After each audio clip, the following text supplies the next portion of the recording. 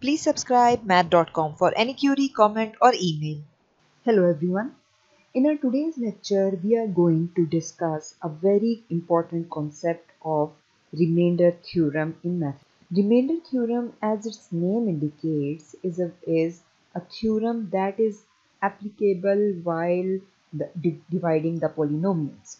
If a polynomial, it is stated as if a polynomial p of x is divided by a linear divisor x minus a, then the remainder will be p of a.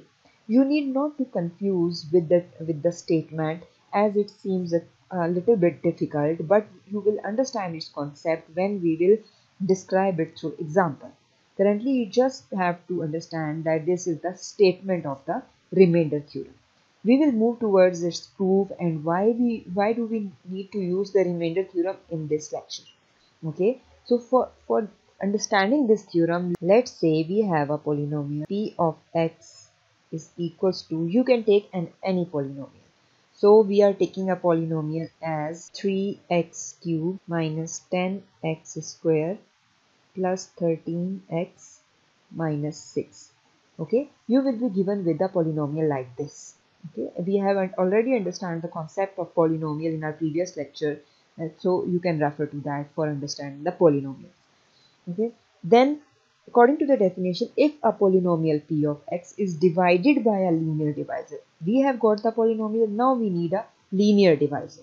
Now what is linear divisor? Linear divisor means a divisor having the degree 1. Okay, so here it in the statement it is x minus a, so it means here the degree of this polynomial is 1. So we can take the example, as we are just assuming right now, so we can take the example as the linear divisor could be x minus 2.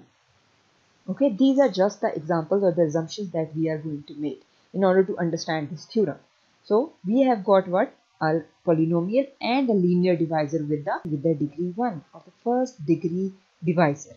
So keep in your mind that it should be linear divisor. You cannot take x square minus 2 or x cube minus 2 here. Okay, so we will move forward here. We have to divide this given polynomial according to the statement by a linear divisor. Then we will see what we will get. Okay, so let's divide it. You should have the concept of how to divide a polynomial, as it is important in order to understand this remainder theorem. So we have a polynomial as, okay, this is the polynomial and the divisor is x minus 2. Now we have to divide it.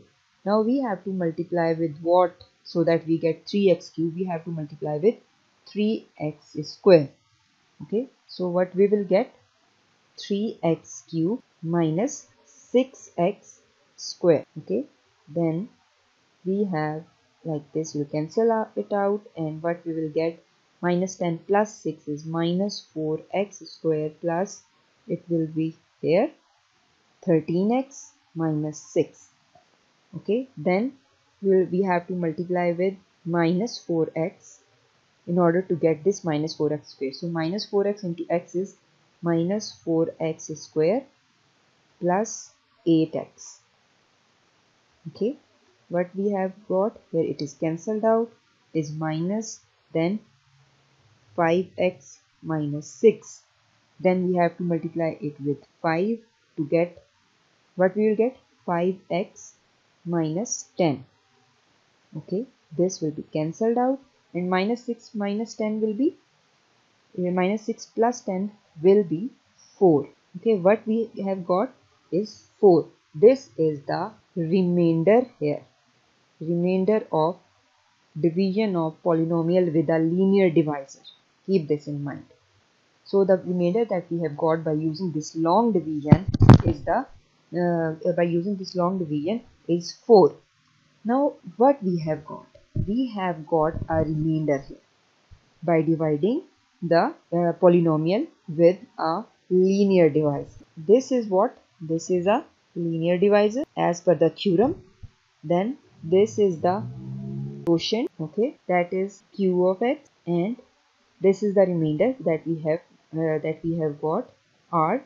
and we have evaluated that by we can have an alternative. Instead of this long division, we can have an alternative way in order to get this remainder. What that alternative way could be? Let's say that you can write this long division form as by division algorithm. What is the division algorithm?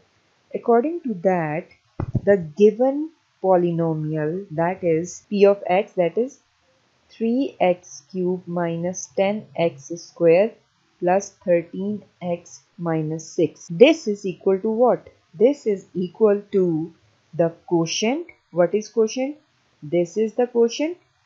Okay, so quotient comes out here is 3x square minus 4x plus 5. Okay, multiplied by the linear divisor, that is x minus 2 here, plus the remainder, that is 4. So by using the division algorithm, we can convert this long division into this form. Okay, so by using this form, we move forward as, we'll write this form again here as, how we got this equation. Let's say if you divide a number like 12 by 5. Okay, so how you can divide that? If you divide 12 by 5 like this, 5 2s are 10. What you get is 2. Okay, now you can also write it as 12 is equals to the quotient.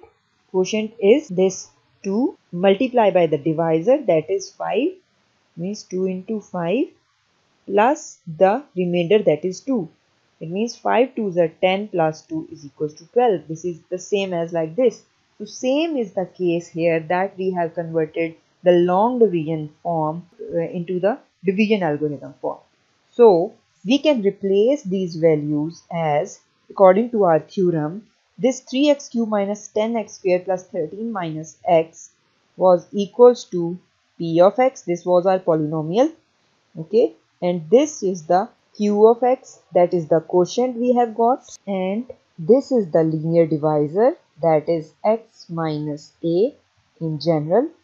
Okay, and this is the remainder r. We can write this equation as p of x is equals to q of x into x minus a plus r.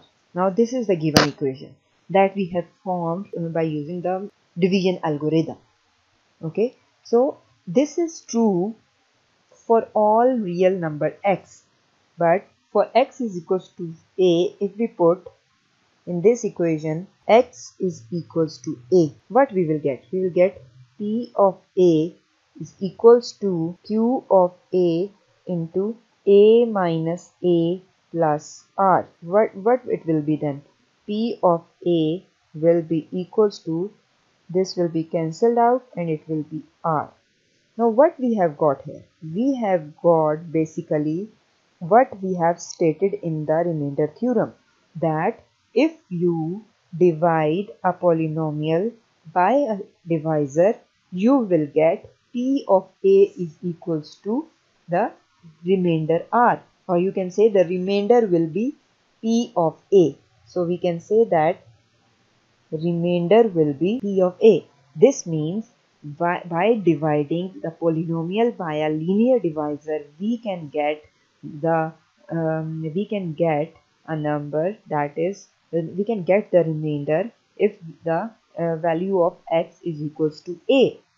Okay, so if we can say, if the divisor, even if the divisor is ax minus b rather than x minus a, what it will be then? In the above equation, we were having here x is equals to a, and here the x is equals to b divided by a.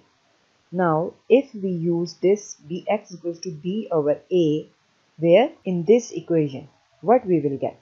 Let's find it out. If we write p of b over a equals to q of b over a, we will replace the value of x at all places by b over a. b over a multiplied by this equation a into, and we will replace this x by b by a, minus b.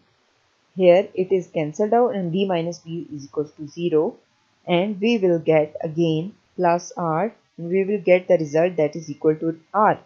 It means even if you have some other divisor but it should be linear, keep in mind the divisor should be linear, you will get the same answer, that is the remainder. So what we have evaluated from here, if the divisor is linear, this theorem provides you with an easiest and the shortest way of finding the remainders without using long division method. Let's have an example so that you can easily have a clear concept about how you can use this theorem instead of using the long division method. Example is, you will be asked to find remainder when 9x square minus 6x plus 2 is divided by x minus 3. How you will do that? So one method is by using the long division method and the other is by using the remainder theorem. So according to the remainder theorem, P of A is equals to the remainder if you have a polynomial P of x and a divisor, a linear divisor x minus A, and they are dividing together. Okay, by using this equation you can easily find out the remainder without using the long division method. So we have to find here the A. What is A? For that you have to evaluate. Here A is in this, according to the remainder, A is this. It means the divisor, in divisor we can evaluate the A from the divisor. So here in our question the divisor is this. So x minus 3 is equals to 0 will give you with x is equals to 3. Here the A is basically equals to 3. Okay, so by using the remainder theorem we can say that P of 3 will be equal to the remainder. It means you have to put the value of x is equals to 3 where in this polynomial. Okay, so P of x was 9x square minus 6x plus 2, and you have to put the value of x as 3, and we will write 9 into x square is 3 square minus 6 into 3 plus 2. 9 9 9 is 81 minus 18 plus 2 is equals to 65. P of 3 is equals to 65, that is equals to remainder. So this is how you can find the remainder as quickly by just putting the value of the divisor of the x from the divisor into the given equation. Okay, let's have one more example. As by using the multiple example you will understand why we actually use the remainder theorem instead of the long divisions. Okay, so the example is, find remainder when the polynomial is 3x square minus 2x plus 1 is divided by x minus 2. How you will do that? We can solve this by directly, as we know that according to the theorem P of A is equals to the remainder. Okay, and here A is what? Here A can be found by x minus 2 equals to 0, as it is the same as x minus A divisor. So here the divisor is A is equals to 2. Okay, so it means P of 2 will be equals to the remainder. Okay, so we can say that if we put the value of x equals to 2, we will get the remainder. Okay, so we will do what? P of 2 is equals to, we will put the value of 2 in the given polynomial 3x square minus 2x plus 1, 3 into 2 square minus 2 into 2 plus 1, 2 square is 4, 4 is 12 minus 4 plus 1, 12 minus 4 is 8, 8 plus 1 equals to 9. So we have got the remainder r is equals to 9. Okay, so this is how we can find the remainder by using the remainder theorem instead of long division, as it is the quickest or easiest way to do the same thing. So we have evaluated that factor theorem is helpful when you came across the long divisions and you have a polynomial and the divisor should be linear. Okay, So that's all from today's lecture. Thank you. Thank you for watching. If you like this video, please don't forget to subscribe our channel math.com for more updates. Thank you.